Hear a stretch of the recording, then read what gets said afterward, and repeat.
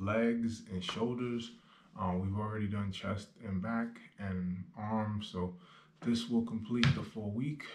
Rick's on his way over, so we're about to get into it. Of course, this little hand wants to come get in front of the camera. Anaya, because before I was rudely interrupted. Anaya. Anaya. So we're about to get into chest and legs. We can We'll start on the right.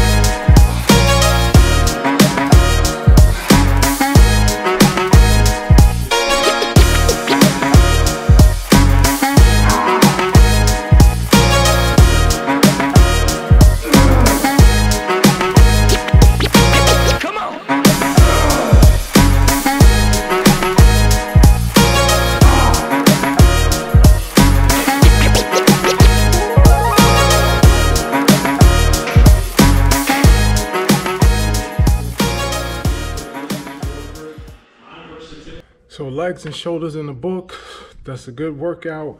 It's amazing how much I procrastinate before my workouts. Then when I finish, I'm like, oh, I'm so glad I did that. So I always make sure when I feel like that, I say it. So when I'm sitting on the couch tomorrow and I don't feel like getting up, I will watch that and say, you know what, let's just get this done. That is the reason I record my workouts, to watch them, to keep me motivated. When I see all of my workouts online, it just keeps me invested. I'm like, I put in all this work, like I can't stop now. I've said several times on my channel, the momentum builds itself. So that's all 3 workouts. I wanted to get 4, we're only gonna get 3, but I'm gonna get 3 runs in and 3 lifts in. So I will call that a thumbs up for the week. That's it for now. I'm going out for 10 tomorrow. For now, for Reed Fitness, signing off.